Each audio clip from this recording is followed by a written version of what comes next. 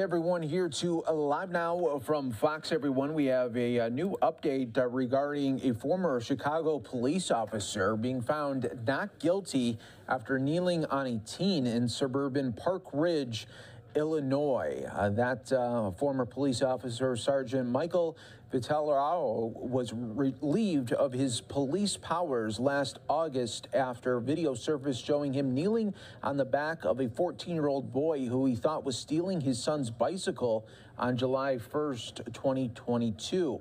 On Friday, Vitellaro was found not guilty for official misconduct and aggravated battery, both felony counts.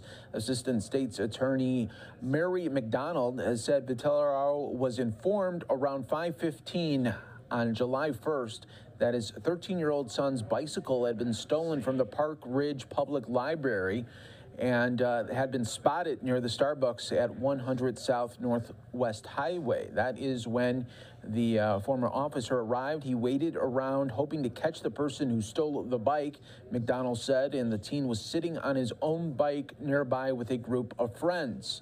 When the boy touched the bikes belonging to the officer's son, the officer approached him, grabbed his forearm, and pushed him to the ground, McDonald said. Vitellaro then put the boy in an arm bar and placed a knee on his back.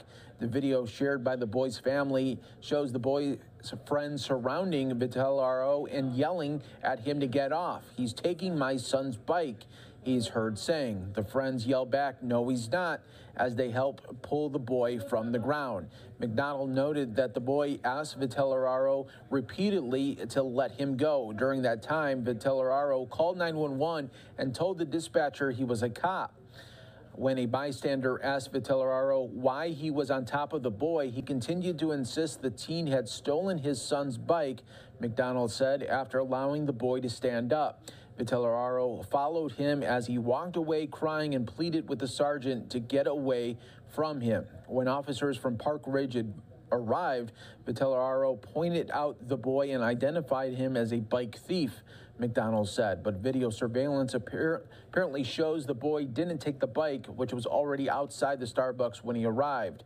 The following day, Vitellaro filed Chicago police reports and labeled the incident as an off-duty arrest. He described the teen as an offender and claimed the boy pulled away and didn't respond to directions right there. So again, that former officer not guilty after this video here from last year. All right, everyone, I will take my final break here of this hour. Stay right here with us. More to come on Live Now from Fox.